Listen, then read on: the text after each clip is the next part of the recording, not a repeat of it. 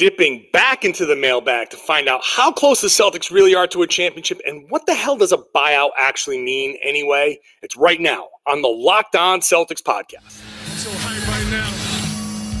Anything's possible. I'm my mother.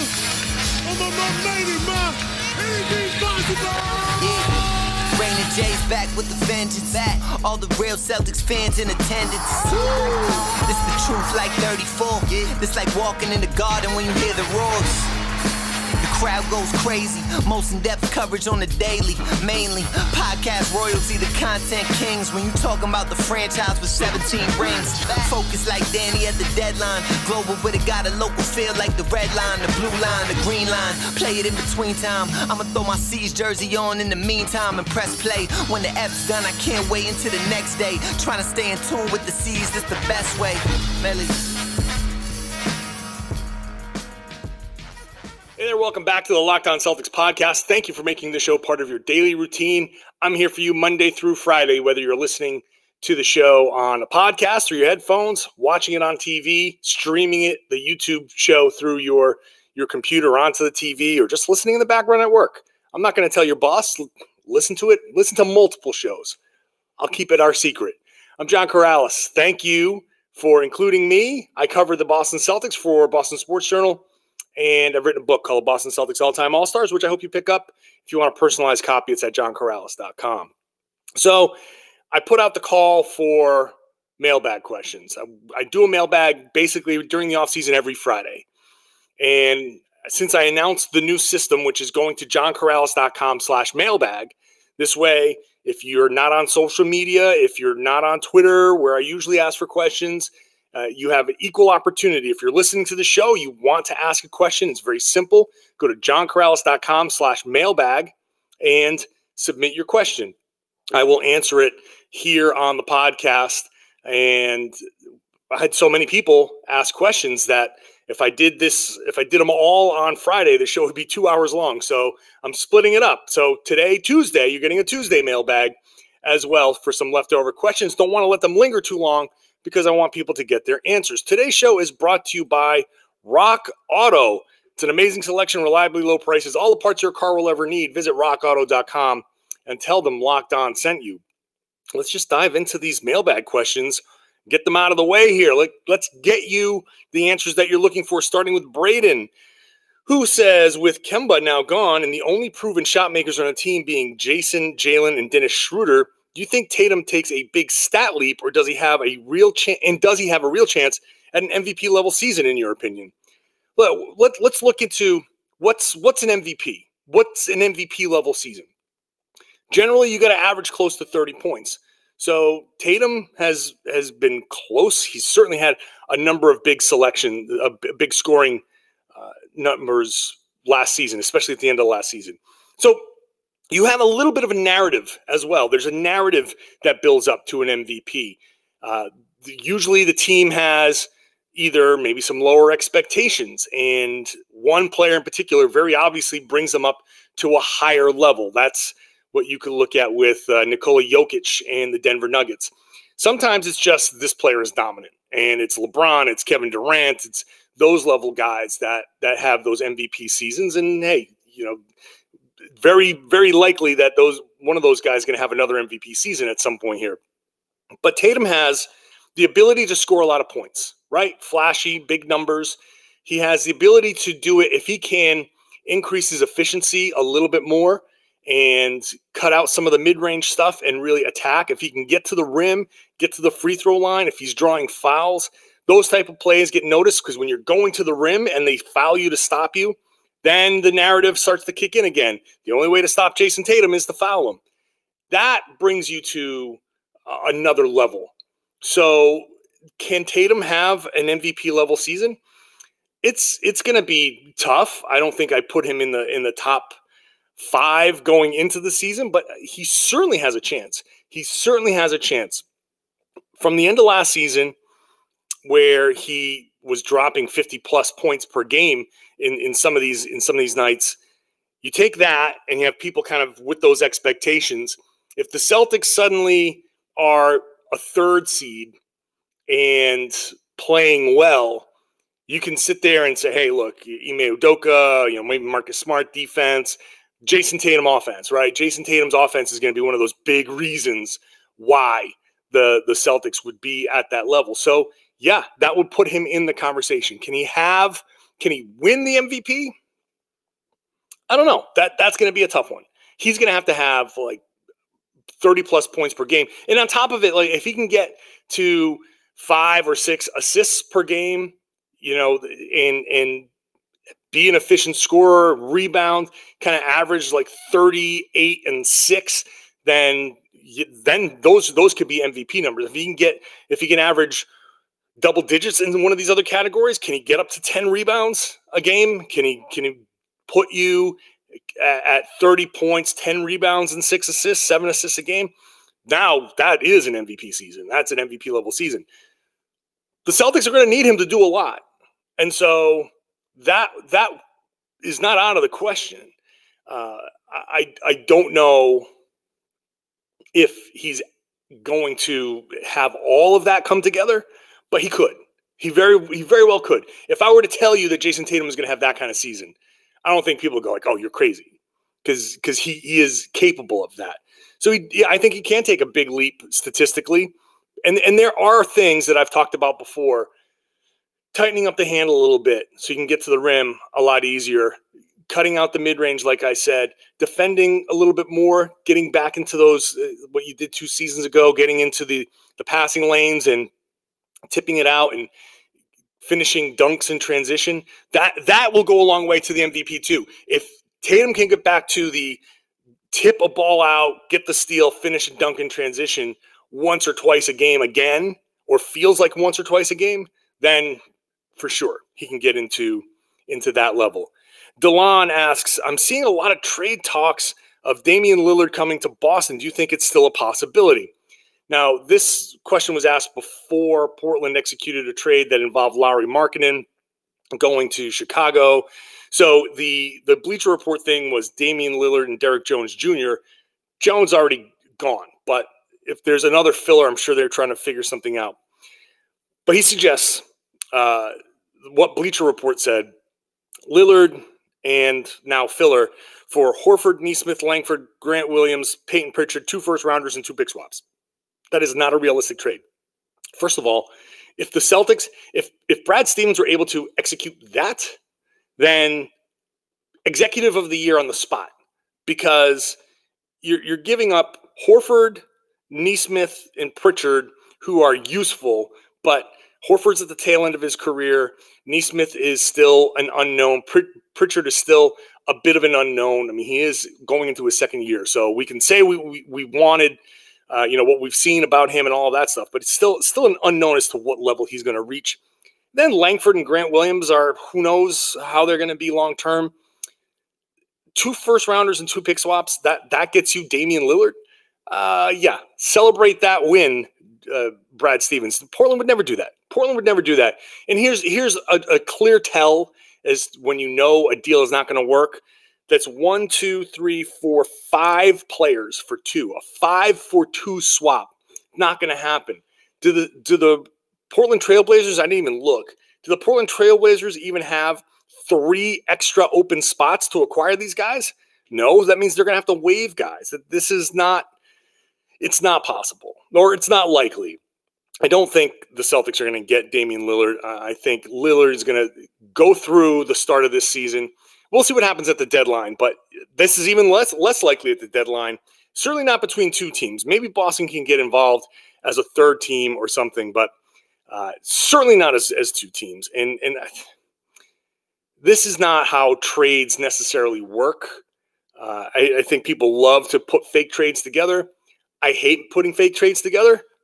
I'll admit that. I hate putting fake trades together. I don't like speculating on that because different teams have different motivations. It's hard to say what Portland's going to be looking for. But I tell you, I don't think that package is going to move the needle for them, especially since they're going to have to pick, you have to waive a couple of these guys just to make them fit. So that's not something that's going to work for me. All right, back after the break to answer the question, are the Celtics really just an injury or two away from making or winning a championship? I'll explore that when I come back. First, I got to tell you about SweatBlock. SweatBlock is the answer to excessive perspiration, which is an embarrassing problem that a lot of people have and don't like to talk about, but I'll talk about it for you. There's a doctor who had this same problem, and SweatBlock was the solution that he came up with. So doctor created, doctor recommended. And the way it works is it's like a wet nap looking thing, a handy wipe, where you take your shower, you put it on your problem area, then you go to sleep, wake up in the morning, wash it all off. What we found here is that it works for up to 7 days for some people. 7 days of being able to just walk around normally. You can use other antiperspirant, deodorant, whatever you want to smell like. You can wear that and go out and feel confident that you're not going to get those sweat stains. You can wear whatever color shirt you want. You don't have to wear layers in the summer. All those little tricks that people use to hide that excessive perspiration. You can Google it. You can go to Amazon and check it out. It's been a bestseller for over 10 years. 13,000 reviews. It's been featured on the Rachel Ray Show. It is your little secret to confidence. All right? Pop it in your toiletry bag. Take it with you. Great if you need to make a good first impression and you're worried about somebody looking at your shirt and having all of these little wet patches on it. You don't want to have that. So check it out. The best part here is you get two things. Use a promo code Locked On. You're going to get 20% off at sweatblock.com. That's number one. And if it doesn't work, if for some reason it's just not effective for you, send it back. You get your money back. It's guaranteed one way or the other. It's either going to work or it's free. So there's no reason for you not to try SweatBlock. Again, 20% off at sweatblock.com. Use the promo code Locked On or pick it up at Amazon or CVS. Today's show also brought to you by Indeed. General managers are always asking questions to find the right players, like do they have ice in their veins? When you're hiring, you can use Indeed assessments to help make sure you're finding candidates with the skills you need. When it gets hard, you need Indeed. It's the job site that makes hiring incredibly simple. Just attract, interview, hire. You can do all of it from one place right on Indeed. No need to go scrambling around. You can interview, you can hire, you do all of it right through Indeed. So once you post your job, Indeed's Instant Match is going to send you a list of quality candidates whose resumes are on Indeed right there on the spot, so you immediately can figure it out once you post that sponsored job. With Indeed assessments, you can choose from 135 skills tests to help you make sure you're finding people with the skills that you're looking for. 3 million businesses worldwide use Indeed to hire talent fast. Go right now. Get started with a $75 sponsored job credit to upgrade your job post at Indeed.com/locked. Get a $75 job credit at Indeed.com/locked. That's Indeed.com/locked. Offer valid through September 30th. Terms and conditions apply. I want to send a shout out to my friends in New Orleans who have been dealing with that terrible hurricane. Hopefully everybody's fine. Hopefully everybody's doing well. Sending my thoughts out to everybody in New Orleans, and be safe, and hopefully you can recover quickly. Let's get back to the questions here from Zach, who asks, are the Celtics not an injury or two away from winning the finals? I can't name 1 year of the playoffs in the last decade that a notable star hasn't gone down with a minor injury that causes a team not to meet their ceiling. I think we are cut and dry, the third best team in the East. So let me make the question easy for you. Are we a Harden pulled hamstring and a Chris Middleton sprained ankle away from a finals appearance as it stands? I don't know that they're quite that far. This is part of the issue here, because we're assuming or anticipating injuries for these other teams. What about the Celtics? If the Celtics have injuries, if they are even if we accept the premise that they're a pulled hammy or a sprained ankle away, what about the pulled hamstring on the Celtics side or the sprained ankle on the Celtics side? That's part of the problem here. That this, if they do, and there is a universe in which this is true, that they are an injury away, it's it does involve the Celtics having good injury luck this time around, and they haven't had good injury luck for a while. So yes, it's possible that the Celtics are a couple of injuries away from a run to the NBA Finals. Sure, if we go back, but it depends on a lot of things. Depends on going back to what I was talking about in the first question, Jayson Tatum being an MVP candidate. That needs to happen for the Celtics to be in a position to get to the NBA Finals or winning a championship. So Tatum needs to be an MVP. Jaylen Brown needs to be an all-star, like a lock all-star, not a maybe he'll be an all-star. Like he needs to be basically voted in or on the verge of being voted in. Then they need something else to pop, right? They need Smart to really be a great point guard.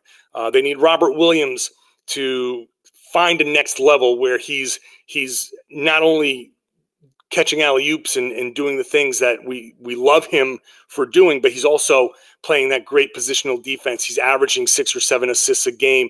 He's really picking teams apart with his passing. Again, all of this stuff is possible, right? It's all, I can see this stuff happening. Will it all happen at the same time is the issue. If it can, if the Celtics are a top 5 defensive team or a top 3 defensive team, then that makes it a little bit more likely because, all right, are they able to stop the Bucks? Are they able to stop the Brooklyn Nets? That all needs to play into it. So I don't think the Celtics can come in and just be the third best team. They have the potential to be the third best team. Miami has some question marks, but they've improved. Philly has a lot of question marks, but who knows what's going to happen there because that Ben Simmons stuff is still lingering. There's a lot here that still needs to shake out in the East.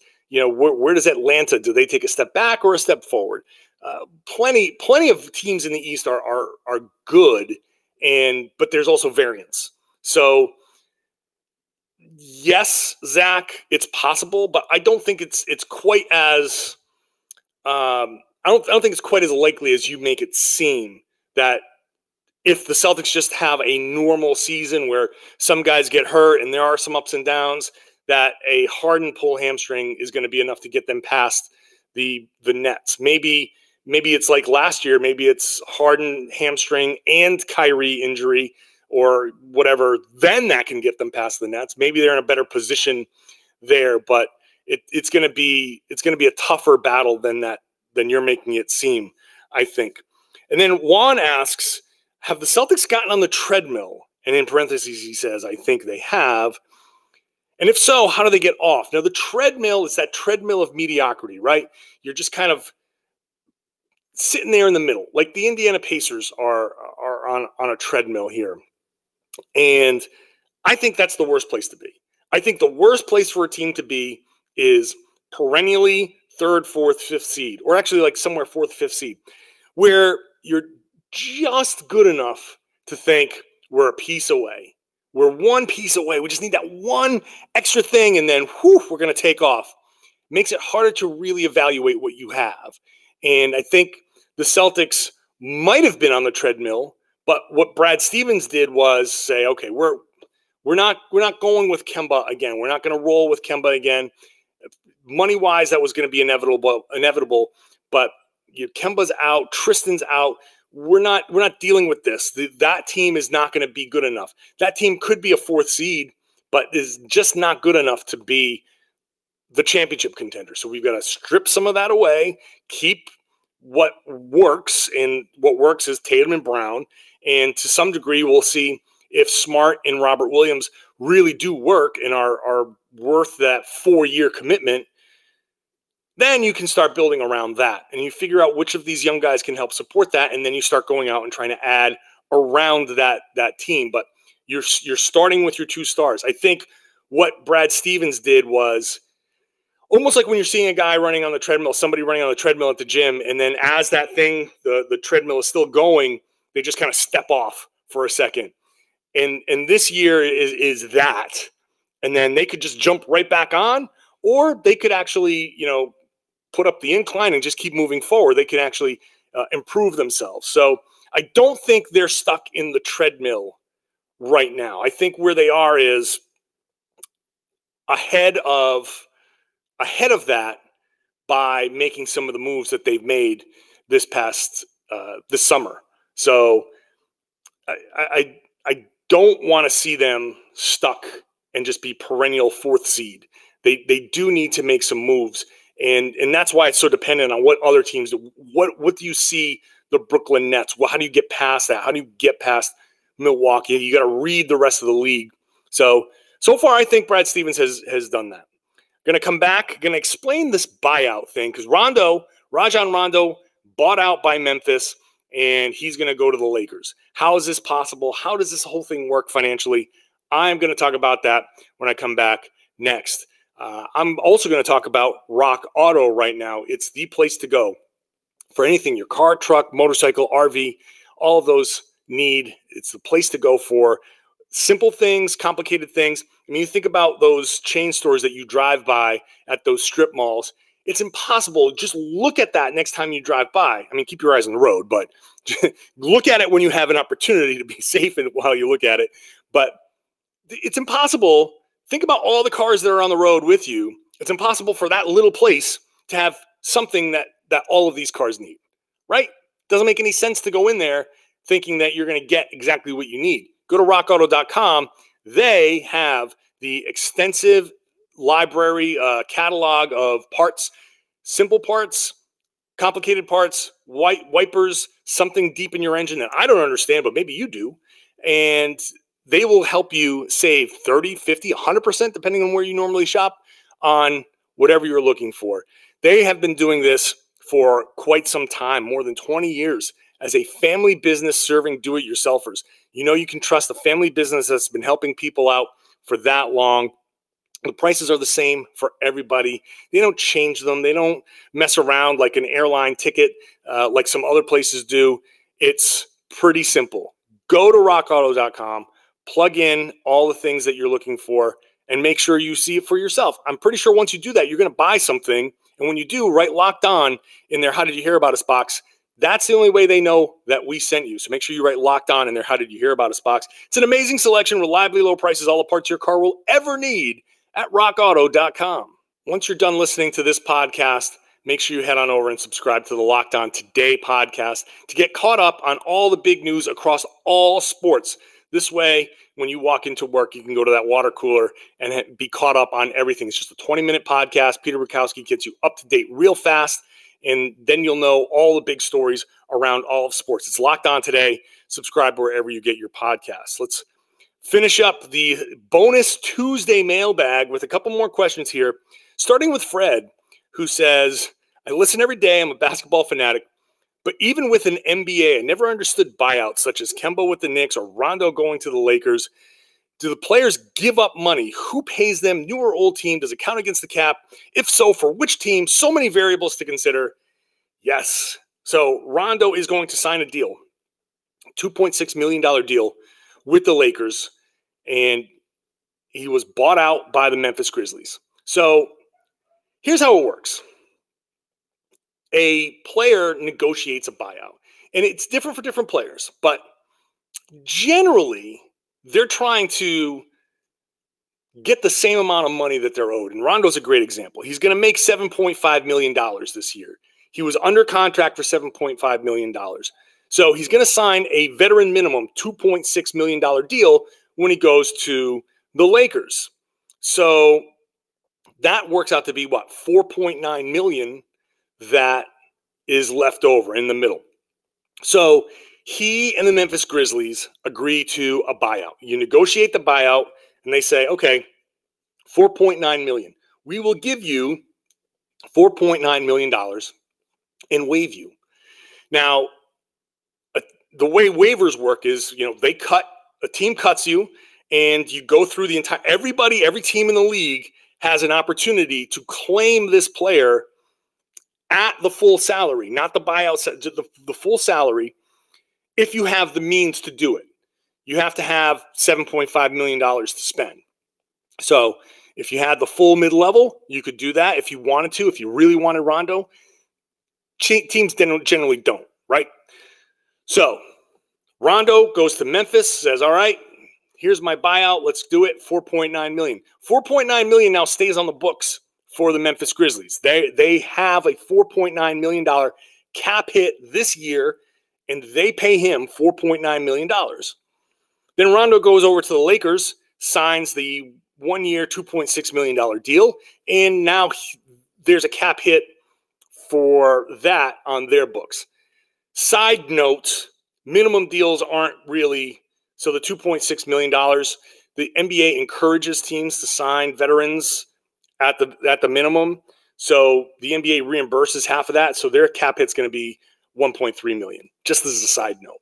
But if the Celtics, like when the Celtics traded Kemba and the Thunder bought him out, they agreed to a negotiated number, and Kemba's getting that number, that money, and then he goes to the Knicks and they pay him whatever they pay him. So the Knicks are on the books for whatever they pay him as a free agent. The Thunder are on the books for whatever they've paid him this year, and next year it's off the books, and that's it. So that's basically how the buyouts work. You are agreeing to cut a player. You come up with a number that's generally below the number that's owed, and usually you can assume that it's close to, if not equal to, the difference between what he was making and what his new contract's going to be, right? You get that? So they generally don't give up a ton of money, but they can. Sometimes they do. They'll give up an extra $1 million or $2 million just to get to a better situation. And part of why you say, well, why would a player give up $1 million or $2 million? Well, because depending on the player, if it's an extra $2 million, well, your agent gets a cut of that. There's taxes that come out of that. Your real loss, I mean, it's still a significant amount of money. It's an amount of money that I would love to have in my hands, but for them at that point, they're just, it's fine. They've made enough. They're going to go to wherever they're going to go to. Hopefully that explained the buyouts. If not, ask me again. I'll try to explain it a little bit better, but that's how it works. And finally, Leo asks, how important are previous connections between players and coaches? Thinking of Richardson, Horford, and Udoka in particular, but also Horford with Williams and even Schroeder. Prior relationships are a big deal. They are. I mean, it's not like the biggest thing, but any kind of prior working relationship you can have that helps accelerate a process like this is big. So Ime Udoka having prior relationships with players in different cities, whether it's Team USA, whether it's San Antonio or Philly or Brooklyn, any kind of opportunity that he's had to work with these players gives him already a head start on, well, I've seen how Al Horford works. I know what that situation was in Philly. I saw how he handled it. I saw his professionalism. So I know already that I can count on him to be a certain way. Richardson, I've seen with Richardson, okay, this Philly situation wasn't particularly great. I scouted him when they were playing Miami, and he's seen how Richardson has worked and how he hasn't worked. And now he has a personal experience with, all right, I know a little bit of what makes him tick. I think I know how I can connect to this guy. I think I know how I can talk to him because I've seen how to talk to him before to try to connect and get something out of him. So all of these little things, even working with Dennis Schroeder, if you've had any sort of prior kind of anything that you've had, any kind of prior relationship that you've had makes a difference. It's just like when you're in a relationship. If you get into a new relationship with a person that you've just met, meet at a bar, there's a lot of getting to know each other, your tendencies. If you start dating someone that you've worked with or a friend of a friend that you kind of know, you already have that, Oh, I already know that this other person likes these shows. I already know that this person is allergic to shellfish or something like that. So you're already ahead of the game. That's kind of the head start that I'm talking about with the relationship in basketball. When you already know those little things, you can avoid some pitfalls. You can avoid the, surprise dinner at Legal Seafood and, your date's like, oh yeah, I hate seafood. Like, oh crap. So that type of stuff really, really is helpful. And that is also, by the way, side note, helpful between coaches, very helpful between GMs. People who run teams and have prior working relationships with these other teams, they will get deals done more quickly because either you've negotiated deals before or you've already had that prior relationship. You already know how to get past certain roadblocks. So across the NBA, previous connections between players and coaches, players and players, coaches and coaches, executives and executives, all of it is super, super important and can be very helpful to varying degrees and helps teams accomplish goals in a lot of different ways. Okay, that's a bonus podcast, mailbag podcast. Really appreciate people sending in the questions. You can keep sending them in. I will keep answering. If you've got a ton more questions, I'll add another bonus mailbag podcast. This is what the offseason is about. There are things that are happening that maybe you're not quite sure about, or maybe you just want a little help with some of the nuance in the NBA. So johnkaralis.com/mailbag. Very simple. johnkaralis.com/mailbag. There's a mailbag thing up there. You can click on that. Send me your question. I will get to it. I have a bunch more questions. Friday mailbag is going to come up, and I will answer the rest that I get here on that Friday mailbag. And if there's another onslaught, I'll do a bonus podcast next week. Make sure you're subscribed. I'm going Monday through Friday. I'm still going Monday through Friday. I'm still going to get you podcasts here on the daily. So you're subscribed on your podcast app, whichever app. We are free. We're not charging. We're not hiding behind a paywall. We're not jumping behind a paywall. We're staying free, and we're everywhere. Any podcast platform you want. YouTube, we're on YouTube. So make sure that you're subscribed there, comment, and share the podcast. Most importantly, when people ask you, hey, you really know what you're talking about the Celtics. Where'd you learn all that stuff? You say, hey, the Locked On Celtics podcast. It's part of the Locked On Podcast Network.